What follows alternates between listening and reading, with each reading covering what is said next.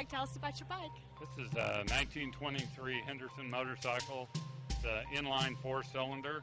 Is built by Schwinn Bicycle Company, and some of the unique features on this bike is one of the first motorcycles made that has pressurized oil system.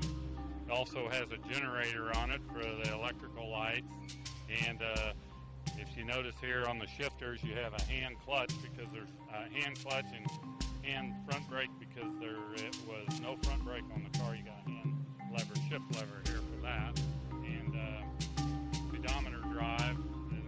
As you can see right here, that was an accessory that they made, and up to that point, nothing went over 60 miles an hour. Corbin Brown made the speedometers for them, and they're 100-mile-an-hour speedometer. And one of the interesting things about it, when this bike was built, the original one's built in 1922. In 1 year, they set the transcontinental record, coast to coast. They also set the record from Canada to Mexico. And then in addition to that, they ran 1,120 miles in 24 hours around the track. So they held all of the speed records at that time. I was always interested in these motorcycles because they kind of capture America at that period of time.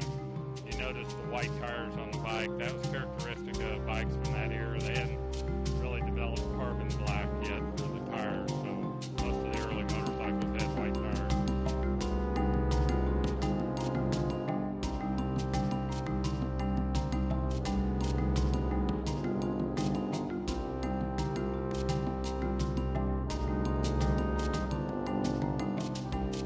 Well, it's absolutely beautiful. Thank you so much.